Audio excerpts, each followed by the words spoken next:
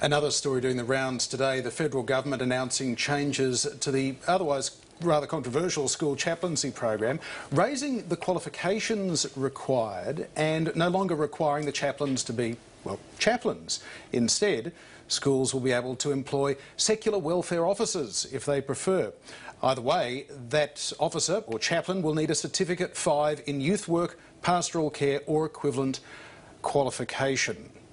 Are not there to provide religious instruction or to proselytise, and that definitely remains the case.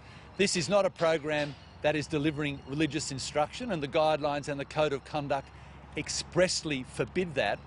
In those small number of cases where charges of proselytisation have been made, they've been investigated. I'm very confident that this is a program that is delivering into school communities the kind of services they think benefit students. Now, the opposition says this is pure and simple a broken promise and an attempt to scrap the chaplaincy program altogether.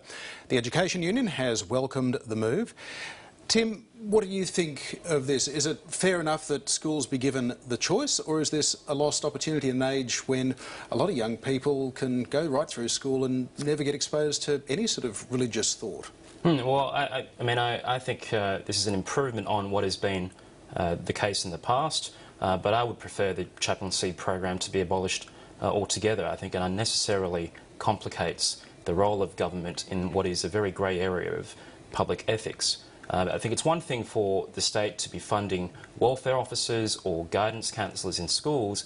I don't really see a need for government to be funding school chaplains in public schools as well. And the reason's simple. If parents want their children in schools to be ministered with pastoral care or spiritual guidance, then they're free to send their children to private school. It's important to maintain the neutrality of the state on this. Fiona, what's your view on this? If a child in a school, perhaps they're being bullied, they want to talk to somebody, are they more or less likely to want to talk to somebody with a cross around their neck? Well, for sure, and I think that's the real question. You know, somebody of an Islamic faith, for example, would they feel comfortable talking to a religious leader not of their background?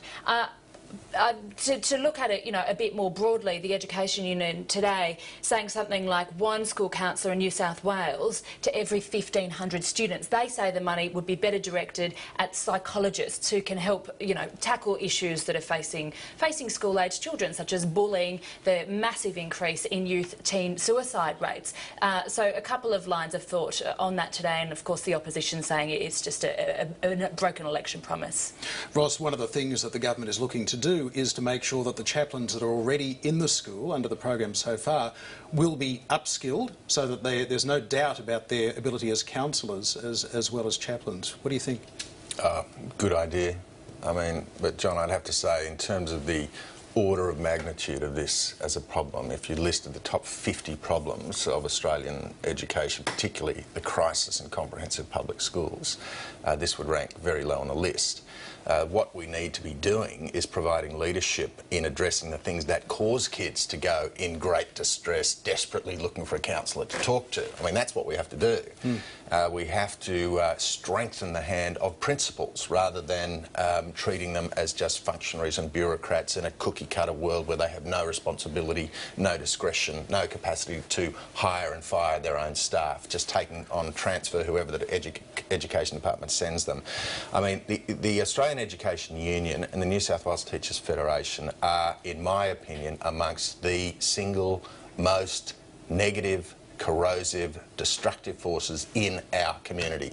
They are a disgrace. They haven't had a decent leader within CUI for 10 years. And most of the problems we're seeing today, including this now trying to work out what we do with all of these distressed, anxious, you know, wound up kids, is because the Education Union has systematically worked to try and destroy cultures of excellence, of discipline within our public schools, and it's got to stop. All right.